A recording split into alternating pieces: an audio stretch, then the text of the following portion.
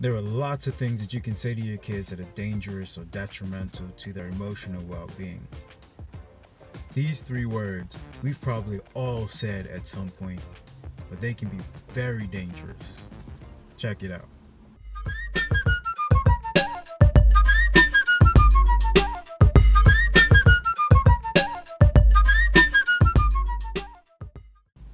The 3 most dangerous words you can say to your son is be a man. Stick with me.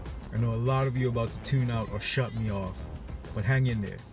For starters, he's not a man yet.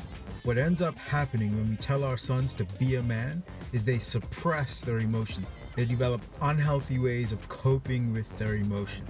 What I'm suggesting is that we raise our boys to have an understanding of their feelings and help them develop healthy coping mechanisms to deal with the feelings that they're having.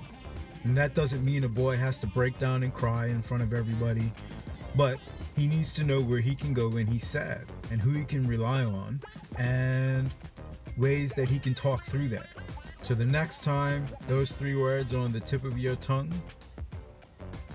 take time to teach your son how to deal with his emotions.